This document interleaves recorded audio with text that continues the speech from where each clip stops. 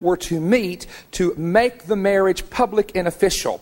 God came down in the Bible in a cloud and met with Moses. To Jewish rabbis, this was the chuppah. This was the covering that God gave Israel. How many of you know he had a pillar of cloud by day and a fire by night?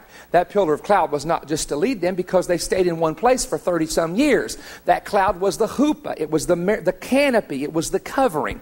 The Lord said, and he said, the Lord came from Sinai and rose up from Mount Seir unto them, and he shined forth from Mount Paran. He came with 10,000s of saints. From his right hand went forth a fiery law for them. Now we're coming into the second part of the marriage. They've accepted it, but now they're coming into the chuppah, as you'll see in a moment. And this is where the marriage gets very exciting. The covering of the cloud that God came down on was the chuppah, according to rabbis. And now there's three things that happen, actually several things. Number one, in the Jewish wedding, the bride is escorted to the bridegroom. Number two, the procession will be accompanied always by torches and oil lamps. So there's fire, there's lamps of fire. Remember when God made a covenant with Abraham and he cut the pieces up on the altar, and it says that God passed between the pieces and there was a burning lamp, a burning torch. That was a marital contract in the ancient times. That's how you did it.